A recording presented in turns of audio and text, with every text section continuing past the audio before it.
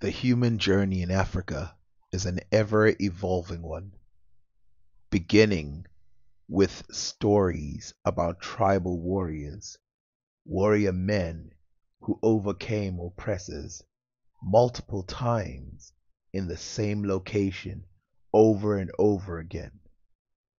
But how far back does the story of Africa go?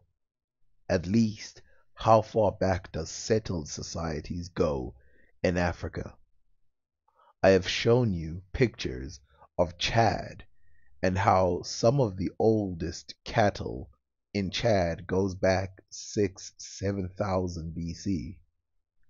And this was speculation at its highest in those regions, but it was also based on some of the paint and carbon dating at the area, finding that it was a settled society at about 6,000 or 4,000 BC, meaning that their cattle was some of the oldest in Africa in general. Now, had we only found it in Chad, this would be something where we can go, it's good for Chad, but how do we know? Why only Chad? But it's not just Chad. Even though we find evidence of mud structures, the ones that you would find today in Africa in Chad from back in the day, we also find mud structures in other places in Africa mimicking this culture. This means Africans might have had cattle as early as any other place in the world, around 8,000 BC. That's where you start seeing cattle in places like China, Sumeria, and now Chad and Sudan. Sudan is one of those places where its history is obviously old and its connection to the rest of Africa is apparent. But people underestimated it because of its connections with Egypt. And when looking at Egypt and its magnificent structures, it seems to dwarf Sudan in a way where Sudan becomes undermined. The tribes that walk around Stark make people believe that they have been this way for thousands of years. But something you don't realize is every sophisticated piece of Egypt over its thousands of years was based off of things that were first cultivated 8,000 BC in Africa. Now, this date also hits at something else. It hits at the fact that the people who are first thought to migrate into Africa and gave cattle culture and all of these things, they go from about 2000 BC. That's about as old, 3000, 2000 BC. That's about as old as some of those theories go.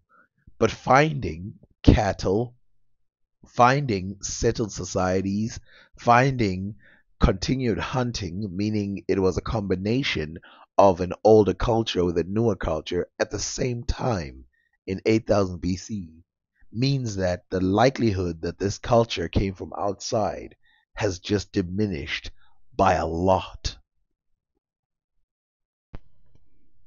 In a study done called Cattle Before Crops: The Beginnings of Food Production in Africa, they posit the idea that cattle was first domesticated in a serious way in Africa than food was. Now, obviously, food has been taking thousands of years to domesticate, so it's not necessarily its entire process, but the fully functional phase. Now, there is some evidence also in another study that shows that grain could have been introduced in Sudan as early as any of these cattle. In many areas of the world, current theories of agricultural origins emphasize yield as a major concern during intensification. In Africa, however, the need for scheduled consumption shaped the development of food production. African cattle were domesticated during the 10th millennium BP by delayed return Saharan hunter gatherers in unstable marginal environments where predictable access to resources was more significant problem than absolute abundance. Pastoralism spread patchily across the continent according to regional variation and relative predictability of herding versus hunting and gathering. Domestication of African plants was late after 4000 BP because of a high mobility of herders and risk associated with cultivation in arid environment. Renewed attention to predictability may contribute to understanding the circumstances that led to domestication in other regions of the world. Now, if we count together, the year right now is 2024. And so if we reverse, 10,000 BP is 8,000 BC. Now, before I talk about what this means for Africa in general, let's first return to Chad for a second because we need the proof in the same video. I sometimes make these mistakes, but not this time. Located in the center of North Africa, landlocked Chad stretches from the Sahara Desert in the north to the Savannah in the south. The country boasts thousands of rock engravings and painting located in two main areas, the Enendi Plateau and the Tibetsi Mountains. Both to the north, the depictions, the oldest of which date back to the 5th millennium BC, represent wild animals, cattle, and human figures. Paintings of highly detailed riders on camels and horses are especially numerous, as are groups of people around huts. Chadian rock art is particularly well known for its variety of local styles and includes some of the richest examples of Saharan rock art. Now I want us to go back to that sentence so I can stop where the full stop stops. It says, the oldest of which date back to the 5th millennium BC, represents wild animals, cattle, and human figures, full stop. After this, everything else is at a different time. Paintings of highly detailed riders and camels and horses are especially numerous. So, 5th millennium BC in Chad, 8,000 BC in Sudan. Where did the people of Chad get it from? The assumption is they probably got it from Sudan. But if they got it from Sudan, that means there is a real connection between the people of Chad and the people of Sudan. One that goes beyond just continent or coincidence. Otherwise, we have to assume that, like other places around the world, cattle was being bred in Chad at a very similar time that it was in the neighboring Sudan.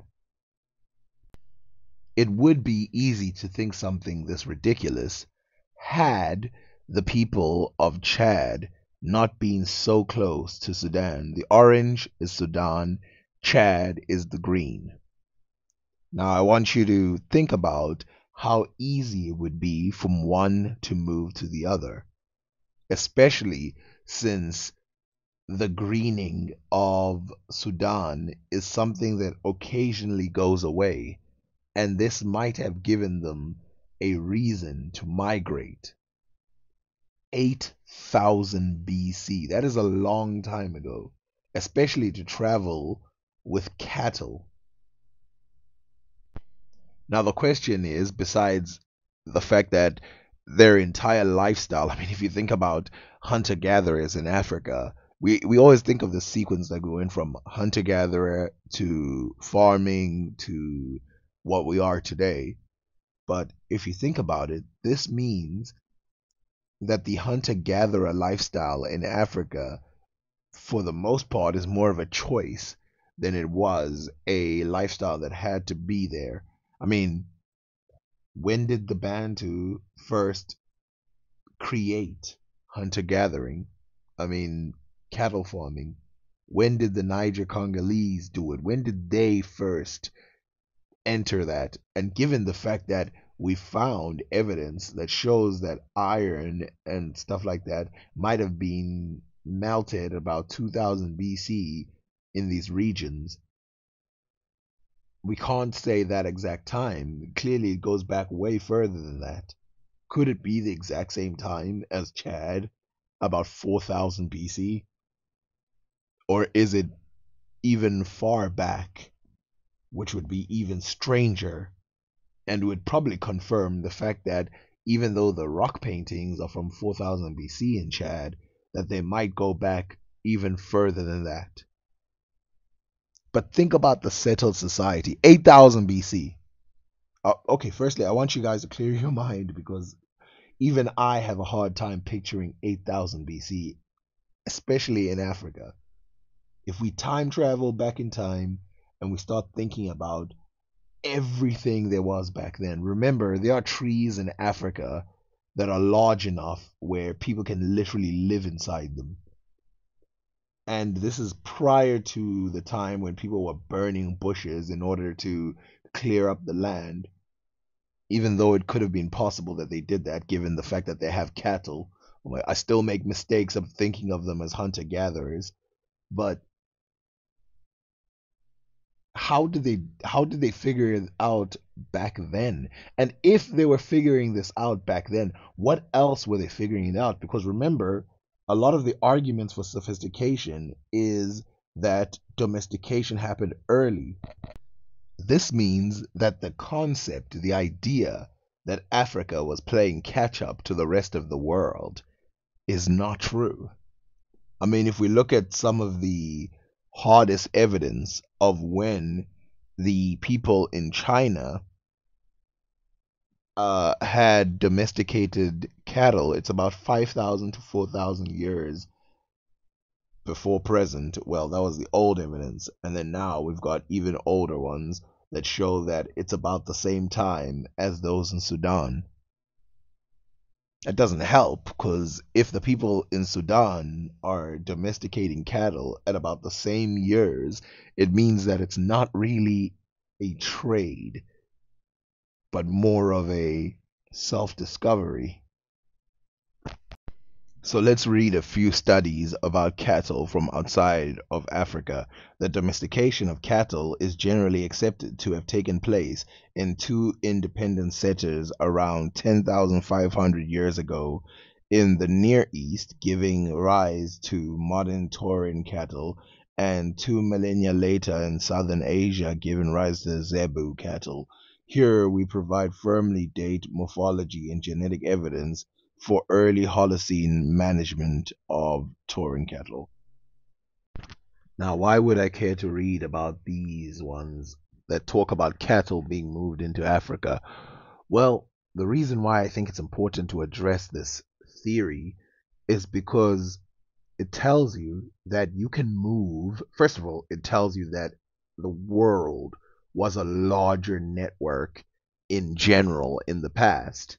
I mean, the fact that the cattle could get as far as Chad, moving in from the Middle East and places like that, and China, is kind of crazy. It's kind of a big deal. It means that ideas that came from China would, as early as they were created, move in to Africa, maybe within 1,000 years, 500 years. Who knows? I mean, look how close the dates are between when they're first discovered. I mean, the oldest one is about 10,000 BP in China, the Taurine type cattle, which are similar to the types of cattle you get in Africa. But 10,000 BP is 8,000 BC, which means And we saw Sudan was 8,000 BC. Within 100 years, they were already in the same location. And this is the best evidence they have so far that it goes that year back in China. So if we explore this theory of they came from the Middle East and moved in, two things arise. First, just because you move cattle or anything does not mean your population gets changed. I've shown you that in Chad, the Middle Eastern genetics are basically not present until the Arabs move in the 600 700 AD. This is proof. This is real. This isn't some talking point. This is real life. That DNA is not present at all until about that date. But secondly, it also tells us that because if you move one way, you can move the other way. It also tells us that it's not completely impossible that Africans were moving out of Africa at about that date as well. And those images of elephants that I showed might be an indication of that. This giant network also tells us a story that is crazy. I mean, think about it. We're talking about China and Africa being connected in a way where something that was domesticated in China is visible in Africa within a couple 100 years. But let's remove that for a second. Let's remove the idea that it came from outside or anything like that. What does that mean for Africa? What does that mean for Africa that the history of the land is no different than any other when it comes to development? That when you look at the Europe, Africa, the Americas, or any other place, you don't see a lag. You don't see us having, like, you go, okay, so this is where Africans started slowing down. This is why Africa is behind on some things. You don't see that. You only start to see that in the 1800s. Another issue is the issue of farming and growing. Why is the culture of Africa so different when it comes to cultivation than other cultures outside of Africa? I mean, the fact that they utilize women more than they utilize men, when there's other cultures that utilize men, is already one of those big differences.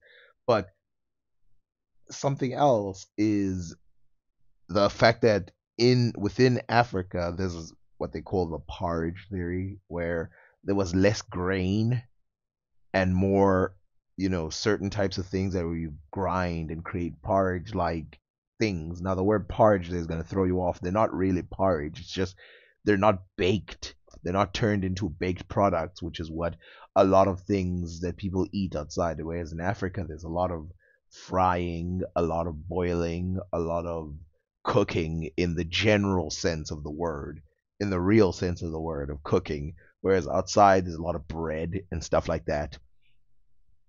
But then go back to Africa and look at the cattle culture and realize that the cattle culture is not the same. I mean, people worship cattle all over the world, and for obvious reason, but the culture is not the same. I mean, if you look at the way that the people in Egypt worship cattle and Sudan they worship cattle, I mean, human sacrifice, cattle sacrifice exists in that area. So in some cases, the lives of cattle are seen as the same as that of humans. You see, settled societies are not the same as hunter gatherers. Hunter gatherers are pretty fascinating, but their ideas still range around hunter gathering. But settled societies need something else. And I've said it on my channel. What do they need? The seasons. So they look to the moon and create months and days and years, mainly months. There's some cultures that are not too concerned with the years.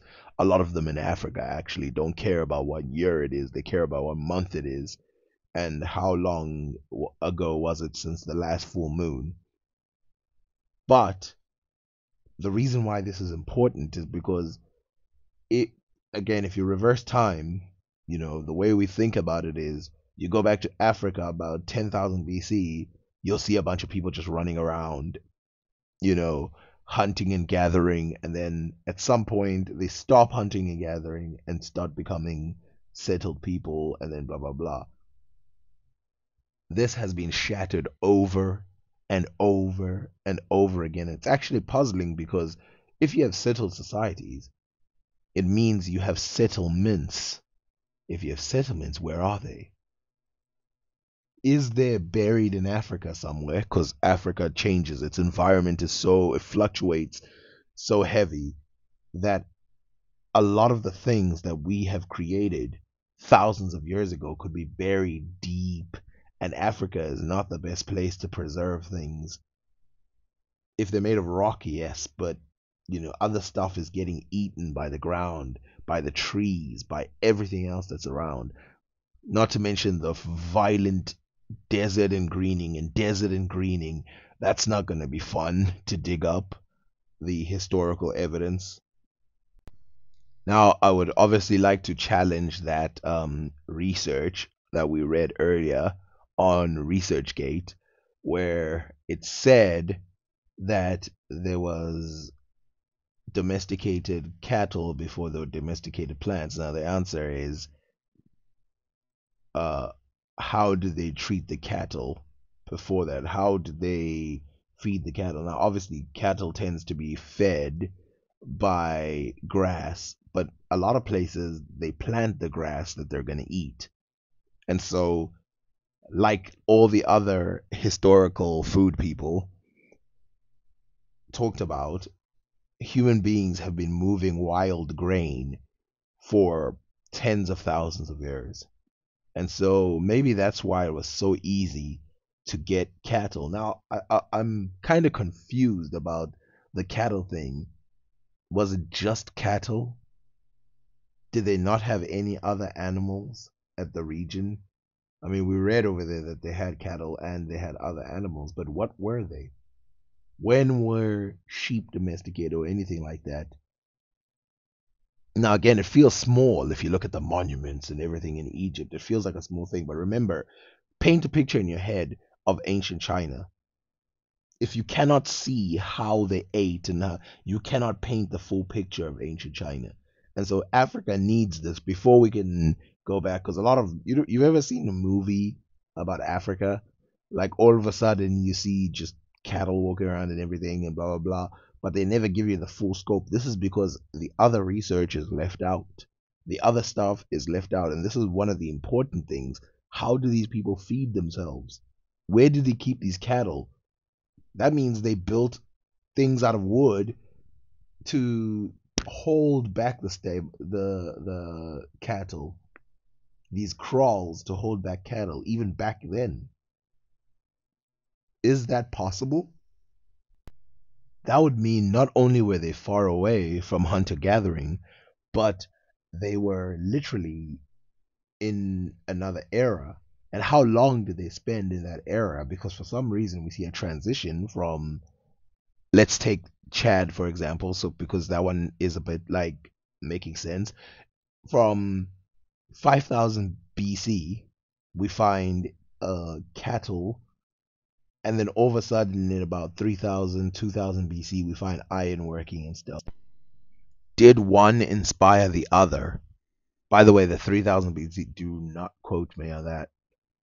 I'm just throwing out a date out there, but iron has been discovered in Africa for a long time, and then we find things that were places where you could melt down metals that go back thousands of years, but we don't know exactly, when they were first cultivated. But it seems obvious that in Africa, iron was discovered first, or at least made iron was made first in Africa than these other places.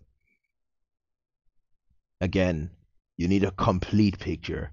If you're going to paint in your head the picture of what happened in Africa, you can't leave this out. And this is why I emphasize on it. This is why I emphasize on the females. This is why I emphasize on all of that, because I want to make sure that you get a clear picture in your head of what I'm talking about. You've heard some people talk about how, never mind, let's not even get into that.